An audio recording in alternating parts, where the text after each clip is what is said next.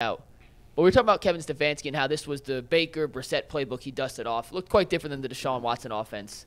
And there's good reason, obviously, Deshaun and Joe Flacco, very different skill sets. But it seems like Stefanski's creativity and all the wrinkles he has in his offense come out of this bootleg play-action playbook. And then when they have to go into the more shotgun-predicated offense for Deshaun Watson, it seems a little more stale and basic. And I compared it to my high school coach who literally bought a flex playbook off a coaching one-on-one website and handed it to me my junior year and said, this is what we're running this year. Wait, Mike. Yes. I don't understand. Haven't we complained that they run too many trick plays? No. Not to say trick plays, but just little wrinkles and counters to what the defense is doing.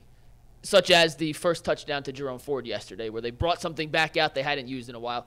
I'm not even saying it's a knock on how they run the shotgun offense. I'm just saying it seems like the wrinkles and creativity, like yesterday having the running back chip Aaron Donald in the middle, come more out of that type of playbook than when we see Deshaun Watson or DTR or whoever in the more shotgun-predicated offense. G, you seemed to agree last night. Bull, do you not kind of see that the same way? Am I way off in what I'm looking at? I don't know. I mean, how do you define that? How do you define that? I mean, the offense looked good in the Tennessee game, right? The offense looked good I'm not saying it didn't Arizona look good. game. Like, this is not a good or bad. It just seems there's different levels and more, what's what I'm looking for? More creativity? Not even creativity, but piece together plays to where you run 2 or 3 plays to set up an extra play. And it seems like it's more continuous. Maybe it just looks that way because Flacco played better and smoother than the other quarterbacks. But I think I know what you're driving at, Mike, and let me see if this answers it. This is my perception, could be wrong. When you play fake, you freeze a layer of the defense. So it opens more things up. When you don't have play fake in your offense, there's a higher likelihood the defense is able to call out what you're going to run than if you're going to play fake. Because let's face it, the play fake is designed to look like a run but end up as a pass. If the defense comes up to the line and see that you look like you're going to run, they're going to switch their call, if it wasn't already run heavy, to be run heavy. That's why it opens up the pass. That's the whole idea of the play fake. And it seems just to me from an outside observer who's never spoken to Kevin Stefanski in my life, he seems more comfortable calling plays and putting play progressions together when his quarterback has that capability under center than when he's in shotgun 70-75% of the time. I agree with that. And there's a reason the play fake has been in the NFL in their vocabulary for 50 years. It works. It's a proven style of playing offense. I think that when you're gun heavy and, 5 wides or, splits to both sides, just hold a sign up that says we're passing. Yeah. Again, I know it makes it sound very simplistic, and I'm not a chess player, but I know people that are, and they tell me more important than the move you're about to make is the move your opponent will make once you make your move. I don't think that way. My brain just can't go 5 steps ahead like that. But here's what I will say. You're playing chess as an offensive coordinator when you're keeping your opponent on his heels. What move is he going to make? And when you're in gun and you've got 4 and you're empty, the mystery's gone. You're going to throw the ball. There's a lot of quarterbacks that have a lot of success playing out of that, though. So, you got to be very. You have to be very. You better be elite, and you better have elite receivers because that means they know you got to be able to get off press coverage. You got to be able to put the ball into a place where they can't get it, and you can move the ball systematically down the field. And you got to be able to do that consistently. Be two-dimensional. Yeah. Be able to run it, and when you're not having success early with the run, when you abandon it, your opponent says, "Thank you, thank you. We got you now." I would love to know the amount of empty backfield snaps per game that they've done with Watson versus, Watson DTR. Would you be able to find that, Mike? I bet you'd have to do it on I'd have the to do tape some count. real research. Versus Brissett and then Flacco over the last 2 years. You're right. I'd like to see that number too. You probably can't do it during the show. I just think that when you go gun empty, you're showing your hand. I don't know why in today's NFL I think you would Watson show your hand. had success doing that overall. Not here, I mean, really. not here, right? No. Yeah. Okay. But, overall, I don't. You yeah. know what? I can't say. I didn't study their offense in Houston like I have with them here.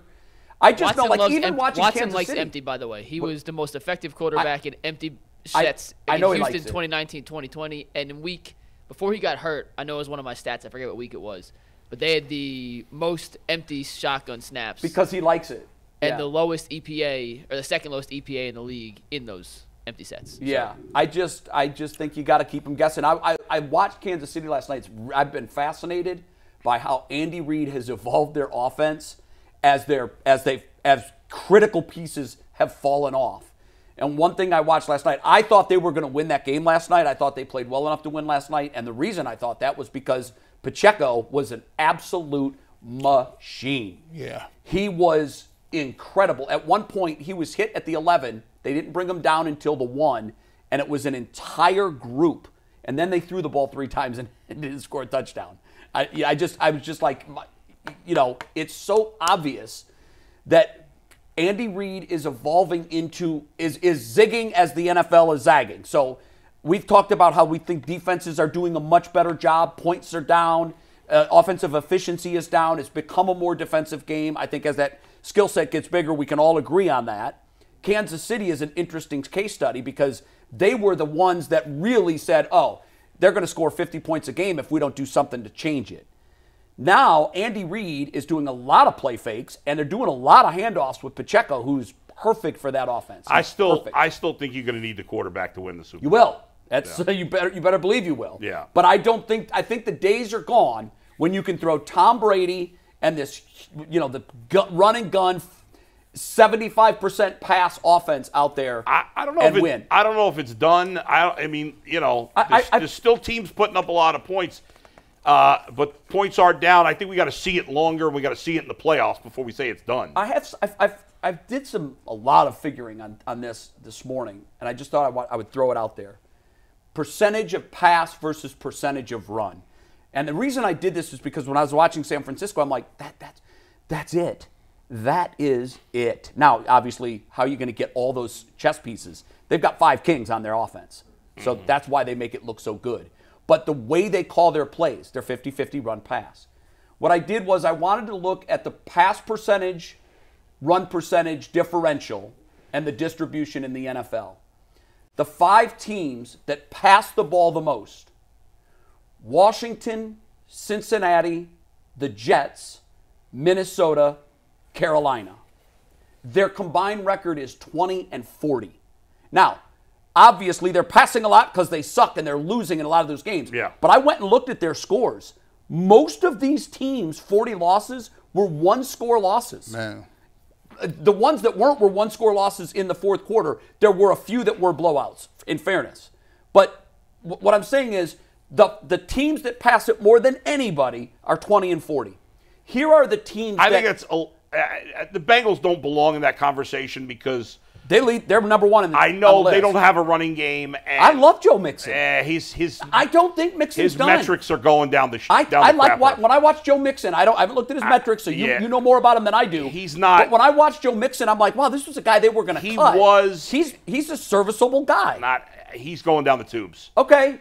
But you know him better than I do. I'm not going to their argue with you on quarterback, that. obviously, they've had an injured quarterback, and now he's out for the season. And so is Minnesota, the rest of too. those teams are bad. Teams. I know, but I thought they were going to be like, oh my God, all these teams are getting blown out in all their games. That's not the case. They're 20-40, and they were in the vast majority of those 40. It's not like they had to throw it around the field all game long because they were down 25. Here's the 5 teams that run it the most. This is when it really solidified to me, you got to run the football. Baltimore, San Francisco, Atlanta, Philadelphia. All 4 of those teams are in first place. Then Chicago.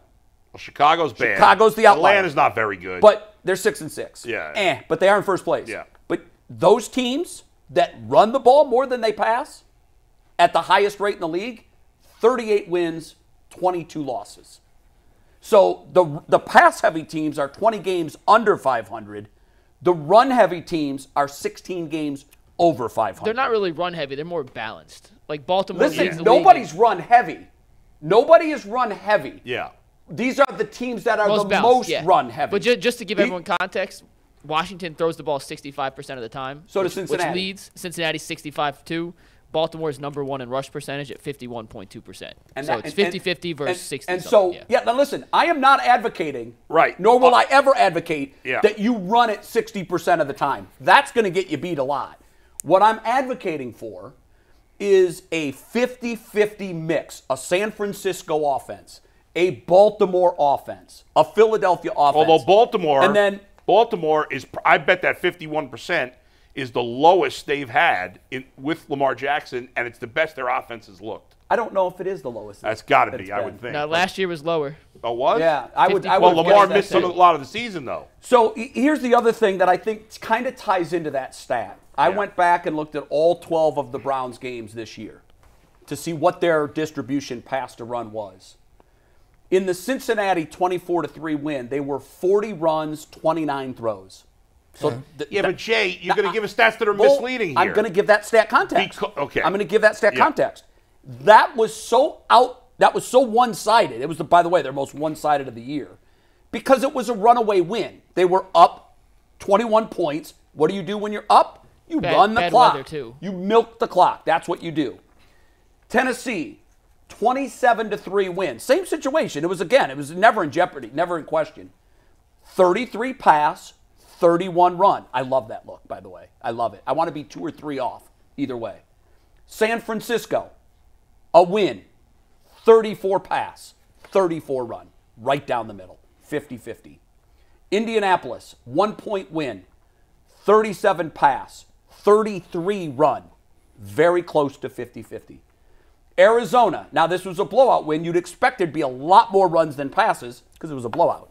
It was. 40 run, 30 pass. Still a little high in a game you won by 27, but I'm not going to complain. Baltimore, 33-31 win, 35 pass, 36 run. Right about right down the middle. For their 7 wins combined, this is stunning. They've thrown 241 passes, 243 runs. It's not stunning because when you're up, you're going to run more at the end of the game. Well, a lot of those games were one-score games. 1, 2, 3, But 4 one score doesn't mean you're not up. When you're up late, you're going to run. If it's a close game late, you're going to run. Of course, and I even said that. Yeah. What I'm demonstrating for you is, and here's why it's important. Even if the run isn't working, and there were games in there where it wasn't working great, but they stayed with it, and the defense wasn't sure. They didn't know if they were going to pass or run because they didn't abandon the run. Here's their 5 losses. 26-22 to Pittsburgh. Close game. Obviously, they should have won that game. 40 pass, 35 run. Baltimore, loss. 36 pass, 25 run. Seattle, this was the one that just drives me nuts. They ran it 8 times more than they threw it. But I felt they threw it. And a lot of this, to me, is situational. There are situations where I think you should be running, and they're passing. So these stats are not backing up your argument. No, well, they will. In the macro, they are. They absolutely do. No, I'll tell you why. Now, hold on. So far, the first 3 games have not. The first 3 losses. The first 3, Pittsburgh, they had 5 more passes than So run. what? Some of those wins, they had more passes. Never more than 4. Oh, 4 and 5 makes a difference? Stand by. Come on. Stand by. The Baltimore game, they got blown out. They had to throw. Denver, 1-score game with 8 minutes to go. Yeah. 42 pass, 24 run. That's huge. Averaging 4.5 yards per carry, and Ford was averaging 9 yards a carry. Last week, or yesterday, 44 pass, 23 run. You're really complaining about that from yesterday? You think they lost because they didn't run more? I will 1,000. Joe Flacco was playing really well. He was, but the pivotal play of the game should have been a run. And I'm never going to back off on that. So again, 4.1 yards per carry yesterday. That's not very good. It's times 3 is 12 yards. Okay, well, how many yards per pass attempt? Certainly higher than 4. Didn't figure that out, but when you pass, and they know you're going to pass, we did that on the last series. Yeah. We went backwards safety. Well, so you can't do that. By that point, you had to throw. Yes, exactly, and they knew it. So again, mystery. The game was over then. Keep them guessing. So in the 7 wins, 241 pass, 243 run, just about a 50-50, 49.8. In the 5 losses, 194 pass, 147 run, 57% pass heavy, and the 2 that are really skewed were 1-score games with 8 minutes to go and 6 minutes to go. I think the only legit complaint you have is the Denver game. That's it to me. Yesterday the Raven game was the only other one that. Yesterday's game, Flacco was playing well. The Ravens game's irrelevant. They got blown out. Of course, they had to throw the ball a lot. They were getting crushed in that game. And I said that. Right. So, and the loss to the Steelers, it was balanced, and the loss to the Seahawks, they ran more. Yesterday's game, Flacco was playing well, Jay. Like you're saying this as if there's a cause and effect that when you run, you win more. No, you when you're winning, you're going to run the ball more at the end. Oh, you're not winning because you're running it more. You're running because you're winning. It's not a chicken or the egg, Bull. You had to get the lead before you started running. You had to get the lead. No, you didn't have. What do you mean you had to get the lead before you started running? These teams, by your explanation, they're running because they're winning. You're saying there's no causation to this. I'm saying the causation is simple. They're winning because it's not a chicken or the egg. We know which one came first. They were winning, and they were winning because when you're winning in the fourth quarter, the numbers are going to get skewed in the fourth quarter where you're winning. But Bull, you're giving the final numbers. What are the numbers after the? What are the numbers after? Bull, when the game's close. I went and looked. Yes. I didn't do that. I did not do that. That would take a month. If you're winning in the fourth quarter, right, you're going to run the ball more. At that point, right? Yeah. What if you're down 1 score in the fourth quarter? What should you do? You're more likely to throw or at least have more of a mix. But what? There you go. Okay, yep, so more likely to have a mix. Those 20 to 40. Remember, I told you the pass heavy teams that are 20 and 40. Yeah. Most of those 40 were 1-score games at the end or in the fourth quarter. The Browns too. And by the way, the teams you gave with the running, I think all of them, except for maybe the Niners, have running quarterbacks. That's going to skew the numbers. The Niners have a running quarterback too.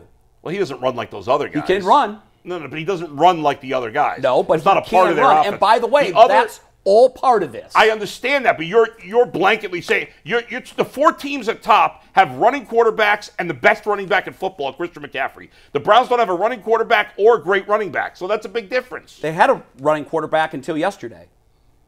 What are you talking about? The Browns had running quarterbacks until yesterday. Not at that level. Lamar Jackson? And they have a Lamar Jackson, Justin Fields level? I was told Deshaun Watson, but part of the reason we got him was because he was multi-dimensional. Lamar Jackson, Deshaun Watson got hurt in the 3rd game and has been dealing with an injury after that. They weren't going to run him. When he ran, he looked pretty good to me. I hear you. But they don't have what the Eagles and Bears and Ravens all have in common is their quarterback running game is a huge part of what they do. That's going to skew your numbers. If you look at running back carries. I gave you a bunch of numbers, Bull. You can do with them whatever you want.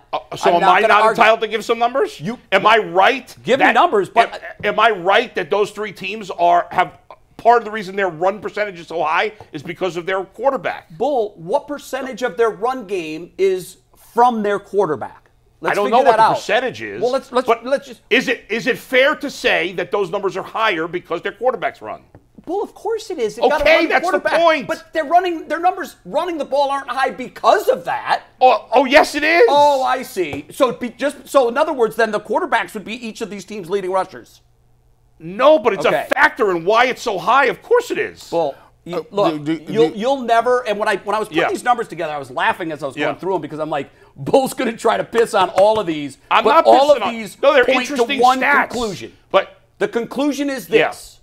When you mix the run and the pass equally, your chances of winning go through the roof. My point is, when you are heavy pass, your chances of losing go down. That's not okay. That's when you look at the Browns, what they have in their running game. Okay, the Ravens have Lamar Jackson, who's a special runner. Yep. The Bears have Justin Fields, who's a special runner. Not a great quarterback, but a special runner. I'm not even going to say he's a special runner. He ran for 1,000 yards last year, Jay. Last year, what did the Bears do to him this year? They've handcuffed him. They don't want him running. How many yards does Justin Fields have per game, Mike? He hasn't played much. Justin Fields has 70 carries this season for 400 yards. He's averaging 50 yards per game. Okay, that's pretty. That's going to be 50 yards a game. Is that the biggest percentage of one team's run game or not? What do you mean? Justin Fields, what he's giving the Bears running game, is that the biggest percentage of a team's run game from a quarterback?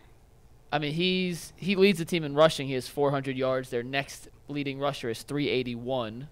I'm guessing Lamar does not lead the Ravens in rushing. No, but he has 500. I just saw it say he has 500 rushing yards this year. Right. And how many does Brock Purdy have? Brock Purdy, and also Bull put the stat in the group chat yesterday that the Browns run the ball more than any team. More than any team.